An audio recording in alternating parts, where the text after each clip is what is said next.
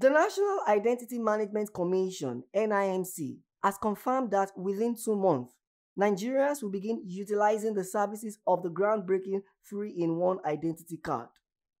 This single multipurpose card will revolutionize access to identity, financial and social services across the country, with availability set for August of this year. A key member of the implementation team emphasized the Commission's unwavering commitment and assured that all preparations are on track for the launch, affirming that the initiative marks a significant technological advancement in the nation's identity scheme.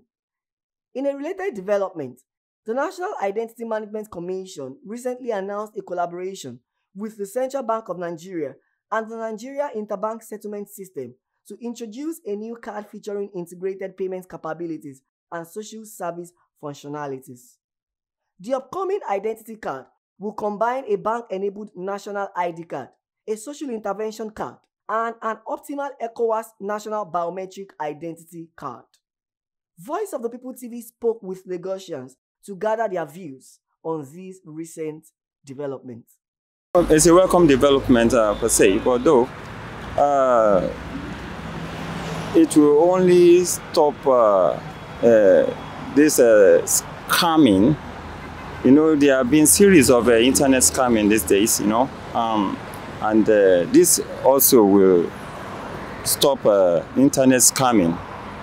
So I think it's a nice one. NIN is okay for everything. With NIN, even when you want to do your passport now, if you don't have, they will request NIN. With NIN, they have even know all your this thing. You understand? With NIN, everybody's okay. You understand? I don't like this idea of bringing another one 3-in-1. So with NIN, we are good. It's good. So people will have an identity in Nigeria. It's a good development.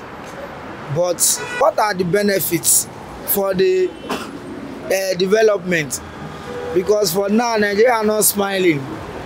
We need to know what are they collecting our identity for.